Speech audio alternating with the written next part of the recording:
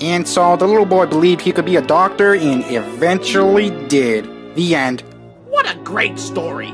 Hey, is it true if you can believe you can be something, you can become it? Ruff, what exactly are you trying to say? Then it's settled. I'm gonna become a doctor. Ruff, you'll be terrible at being a doctor. Dr. Andrew Holton has more sense than you. Nah, you said that I could become a doctor. I never said anything like that at all. Of course you never said that I'll be terrible at being a doctor. Okay, now you're just hearing what you want to hear. Sure, I'll do surgery on someone's ear. No, that's not what Oh, forget it.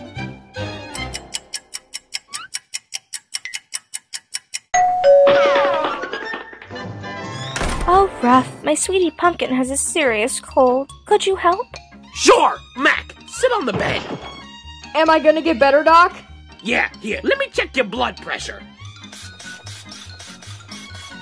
Ruff, isn't that enough? Relax, man. I've seen doctors do this many times before. I know what I'm doing, for I am a professional. He's fine. He just needs, surgery. Yeah, that's it. A transplant. I need, this, and all of this.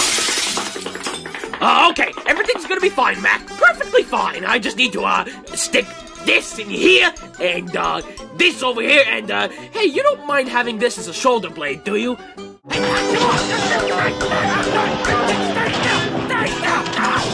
All right, Izzy. He's all better. Ta-da! What have you done to him? I just cured him with my doctoring skills. Now, about you, Bill.